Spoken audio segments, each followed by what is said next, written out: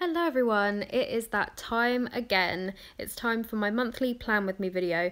Now I didn't do one for April's pages because at the end of March I was not feeling very good at all and I just ended up doing it one day off camera. But you're really not missing much with April's pages, so I just thought I would go straight in again with May. Now, I had reached the point where I needed another future log. I tend to do 4 months at a time, so I just picked some colours from my Crayola Super Tips that corresponded with each other. They're kind of autumny colours now that I look at it, but I just fancied something different from all the pastel colours that I had used in previous months. So this future log goes from May until August.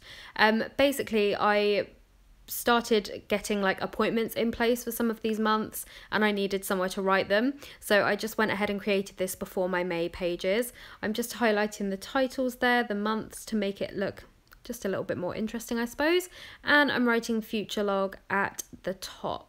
I decided to make my letters a little bit more irregular in size and I think it looks quite cute. It's nothing special though. Lettering is still really not my forte. I don't practice enough. I probably could get better if I just practiced it, but you know.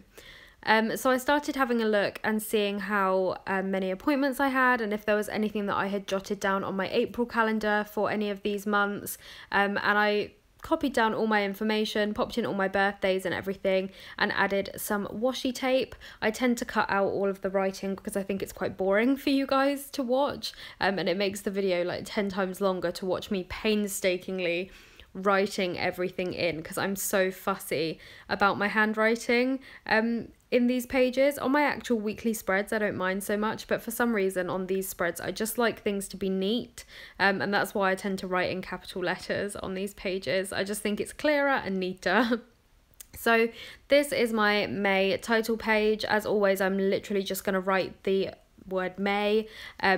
My plan is always to go back and decorate the pages, but I never do because I just never know what to do. I'm definitely not as creative as many bullet journalers that I watch on YouTube who have lots of beautiful stickers, or they do lots of lovely sketches on all of their pages. That's just not my talent at all, unfortunately. So I've just written May 2019 and I've left that other page on the left there spare just in case anything came up at the end of April and I needed an extra page.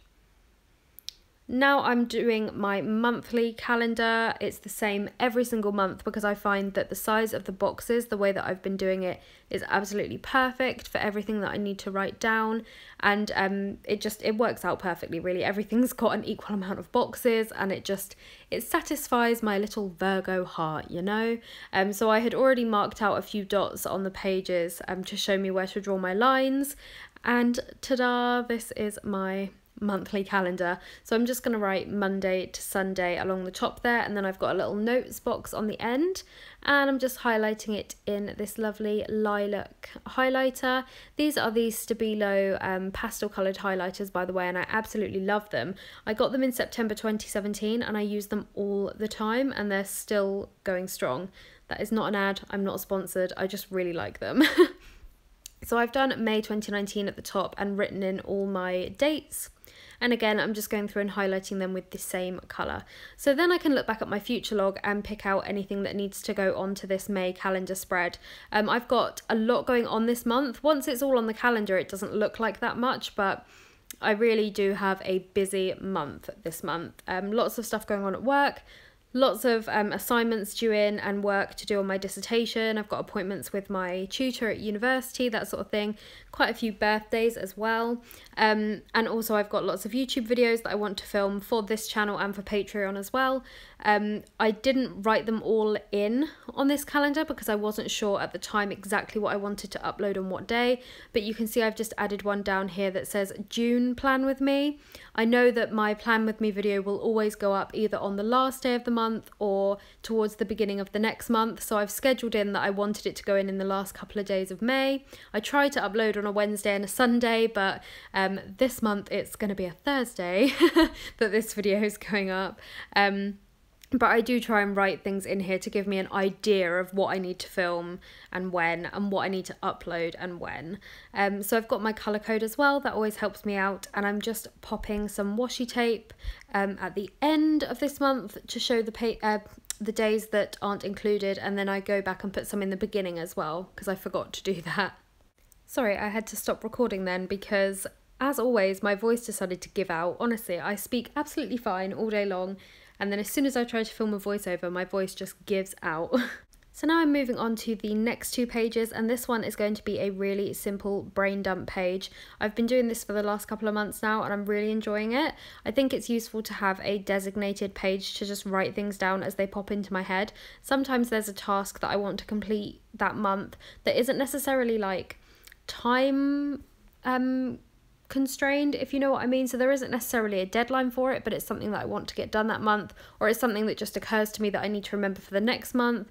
And if it's not a particular appointment that I would put on my future log, I can just jot it down on my brain dump. It's a good place to write video ideas and things as well. So I just keep it really simple, literally just write brain dump at the top, and then I've used some washi there just to make it look a little bit prettier. And now I'm moving on to my habit tracker. I'm doing it in the same style that I did my January and February habit tracker.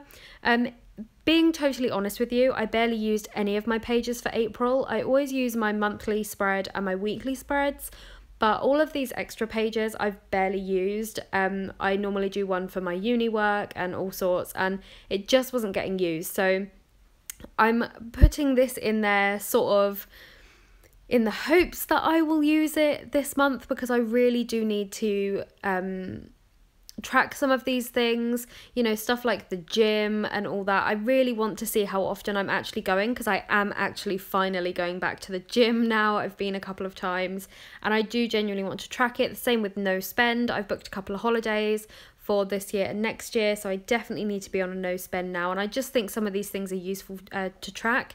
Things like my medication, I do take my medication every day. I'm very reliable at doing that, but I put it on there just as a reminder. And I've also got a new evening routine that I'm trying to get into the habit of, so I've popped that on there as well. It's just little things like that. But when this page actually gets used, I do like how it turns out. Like you can see here, it looks pretty with all the colours. So that's why I've gone back to this style. We'll see if it gets used. I hope it will. But I'm just writing habit tracker at the top with my lilac Crayola super tip. And again, keeping it really simple. That's definitely the word that would describe my bullet journal. I think it's just not, it's not artistic like everyone else's. It's very simple, very functional. I don't know. I'm just boring with it, I guess. So this is my first weekly spread. Again, lettering's not my forte. Please don't judge me too much. I know I'm bad at it. These pens are supposed to make it super easy to do like beautiful brush lettering. They are the Art Sticks pens. I'm not good at it, guys. I'm just not. But I'm writing my dates in, and then after that I follow it up with just writing in a couple of the appointments or things that were going on this week that I knew for certain. I don't like to write things in until I definitely know they're happening. It doesn't matter so much in this bullet journal, but it used to really annoy me with my previous planners that had like beautiful pages all set out and like stickers and everything. It used to really annoy me if I had to like cross something out or write that something was cancelled. So I try not to write things in until I know for definite they're happening. I think at this stage there were only a few things that I knew for definite. So you won't see much appear on this page. But I'm just popping in this washi as well. This is from Mrs. Brimble's, my friend Anna. Absolutely love this washi. It's got little purple hearts on it, so I thought it matched the writing on this page really well. You'll see there's not a lot of room for Thursday. I did notice that afterwards, but thankfully that was a day off work. It's actually Thursday as I'm currently recording this voiceover, and the video is going up today. All I had planned for that day was a meeting with my dissertation supervisor, and sadly that actually got cancelled because the university campus is closed today for a big event. So I'm actually off work just editing some videos. It's blissful. But here you can see that I'm starting to do my little shadow that I do on my titles. Nothing special again. And then I'm going to start writing in some of the things that I know for certain.